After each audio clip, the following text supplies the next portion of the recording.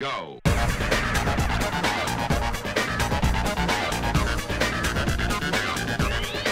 there, everybody, and welcome to this edition of Bubble Wrap. I have joining me today Pastor Ryan Snow with the Vineyard.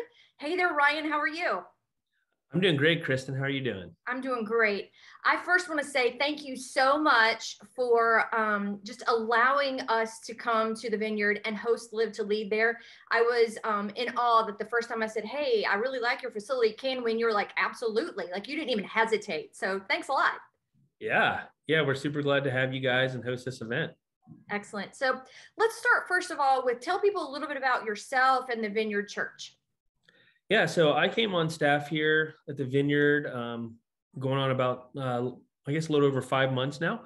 And we started, it's been great being here.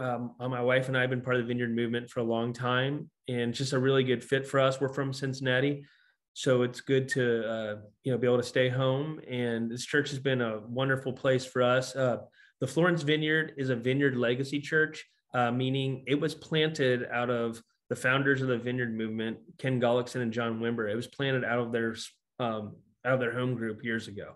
So this church was planted in 1986. Barry Long started it, and a few locations later, we are where we are, and the edge of Florence and Burlington, and it's just really been wonderful being the third pastor there. Well, the building itself is perfect for our event. It's a good fit. It's a nice, safe space where we can have social distancing for people who want to do that.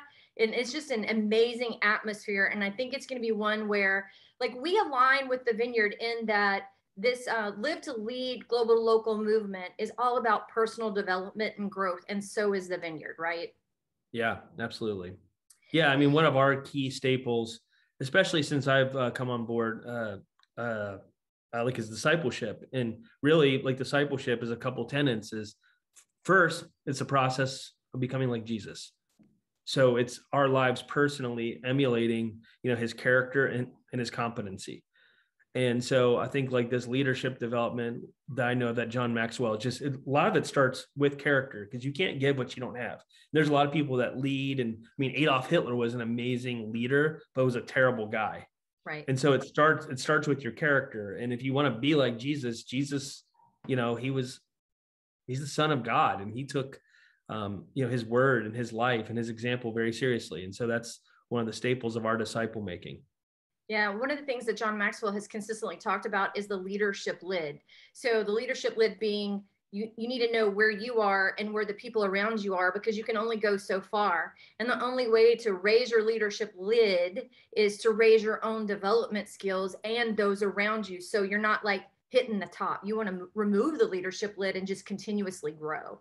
So with that being said, I know that as soon as I said this is a John Maxwell event, you were like, I'm all in, because you're already familiar with him. But you know that we have a dynamic lineup in our simulcast in the morning and then our local leaders in the afternoon. But whom of all of those people are you looking most forward to hearing from? I think John and Kristan Getsy. I mean, I've loved getting to know you, honestly. I'm not just saying that. Like, I love your heart.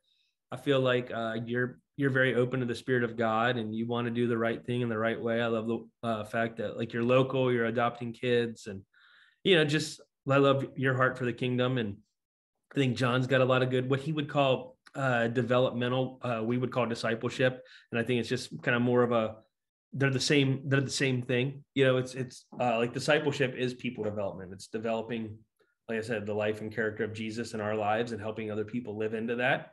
And so that's one of our adages that we say a lot at our church is leaders go first.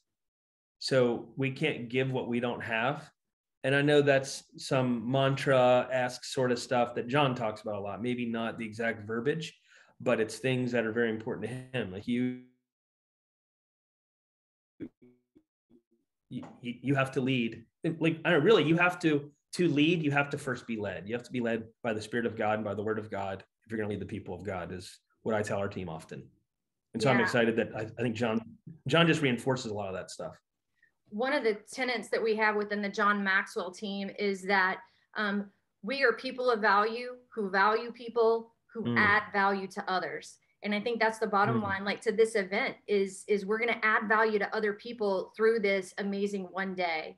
So I'm looking forward to seeing you there. I'm looking Yeah. forward to raising your leadership lid and those around you, as well as all of the people that are attending. So if you haven't already registered, people, October the 8th is when it's happening. You can go to live2leadnky.com. You'll be able to see both of us there. I know Ryan's looking super forward to it, as well as I am, and just having people in the building, right? Amen.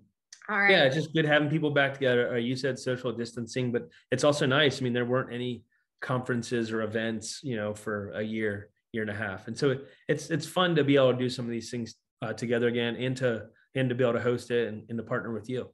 Awesome. We really appreciate you and the Vineyard for just welcoming us with open arms. And I know that this is the first year of many that we're going to have this in Northern Kentucky.